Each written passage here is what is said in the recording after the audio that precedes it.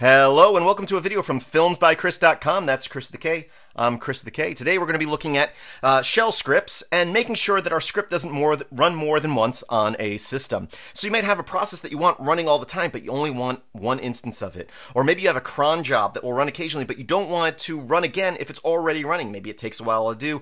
You want to make sure it runs regularly, but not overlapping. So we're going to add basically a one-liner to our script that will do just that. I have this script right here, which as you can see is a simple while loop that prints the date, sleeps for a second, and does it again. If I run this process, and then in the second window down here, I run the same process, you'll see that it will run again. I can open up a third window and run it again, and we may not want that. So let's go ahead and kill these.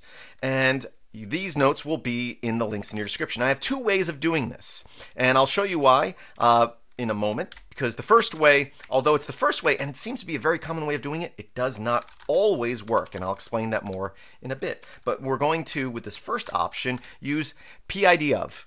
At least that's how I say it. So we're going to get the process ID of a process, and we're going to give it a process. Remember, in a shell script, $0 is the name of the command you ran. So if I just did PID of and the name of our script, it would return the process ID of our script or any script that has that same name. So for example, I can say PID of bash. You can see I have three instances of bash running. These are the process IDs for each of those instances. There's a little bit more to the command though. We have the -o and the -x. So I'm going to explain those real quick. If we go man PID of, and we come down here just a little bit further. So the -o, it omits. So we can say, okay, give us the process ID of all the processes with this name, but ignore a process with a certain process ID. And you can see here the special PID of %PPID capital is the process ID of the current script. So it's looking at itself. And then the X, it says, oh, I think what this is doing is when you run a shell script, it will actually, the process name is bash and then the script name. And I think this is helping take care of that. But basically just know that it's going to list all the process IDs with the same name as our script, but ignoring the current script. And then we're going to say ampersand, ampersand, which means if that's true, if we get a result from that, well, then we're going to echo this error message, and then we're going to exit 1, meaning we're exiting with an error. Now, if I run this process, and I come down here and I try to run it again, it will tell me that it is already running, right? And I can do that over and over again, and it won't run as long as that's running. That's great, but what about times that doesn't work? Here, I have a shell on a phone. This is through Termux. I'm SSH'd into the phone using Termux. And if I was to cat out the script, I have the same script here. If I was to go into this script and try to run that same thing, and I run process, and then I come down here and run process, it didn't kill out of it, okay? So the problem is there are different versions of PID, right? So I can do, let's say I did PID of, different version of PID of. So I run that with the -h option. You can see I get this output. If I also on the same device use BusyBox and say PID of, because BusyBox has PID of -h, you can see it gives different output. Now I don't know. It still has the -o and the -x option, and I tried to pass it the PID of the script, but I was using the $. Technically, this isn't bash, the shell we're running. Well, actually, it is in this. I don't know why it doesn't work under this certain instance. It didn't work, okay? And again, I have two versions of PID on here, and I tried both of them, and neither of them worked. But the second option does work, and I'm showing you both because when I was looking into doing this, most people use PID of, and it just wasn't working on my Android system.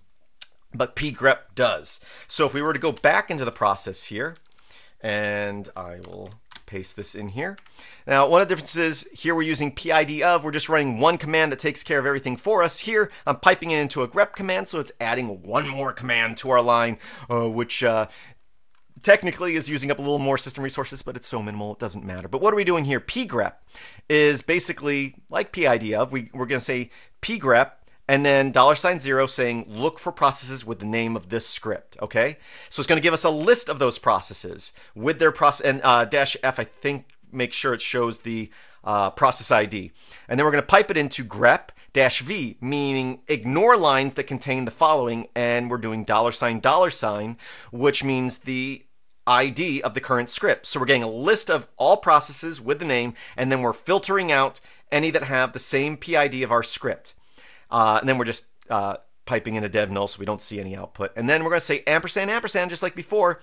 If that's true, if it returns anything in that list, then we're going to exit the script is already running, give that message, and then actually exit. So now that we run that, we can do that, and then down here, we can do the same thing, and you can see that that works. So that's just another way of doing it. But again, this is in Termux.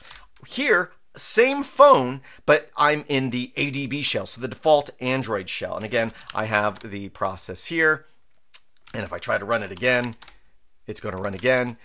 So what I'm going to do is vim process, and just like before, I can tell you the first PID of does not work. In fact, let's come down here and just type in PID of, and this one's an even different version than in Termux, I believe, because if I do -H, it gives me an error. It actually wants --help. So this Android phone has at least three different versions of PID of. It's got the two in Termux, one through BusyBox, and one, I believe, standalone in Termux. And then they got the one that's built into Android, which is, again, completely different. Still has the -O and -X option, so there might be a way to get that first command to work, but it wasn't working for me. As you can see, in fact, I'll prove it. Let's go ahead, take PID of, and it could be, again, this special variable here, because the help file isn't saying anything about that special variable. So I can paste that in here. And now we run process, and down here we run process. It doesn't work. It just kind of skips over it. So let's go ahead and edit that script again. Try our second option. Copy that. Delete, delete, and paste that in there. And now I can say process, and down here I can say process, and it exits out. So again, either option could work for you. I feel like this bottom option works more often, does have an extra command in there. I would think that with, again, at least two of the three versions of PID on this system, PID of -help for this one, it does have the X and O option, so we should be able to get it to work. I just wasn't able to. But maybe you can figure out. If you could figure it out, go ahead and comment in the comments.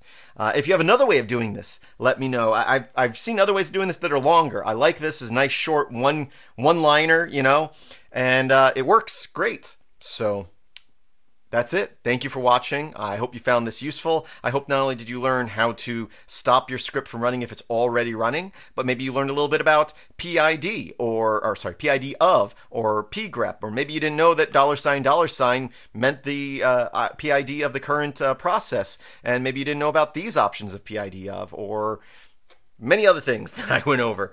I do thank you for watching, and I hope that you have a great day. Be sure to check out my Patreon page, like, share, subscribe, all that good stuff.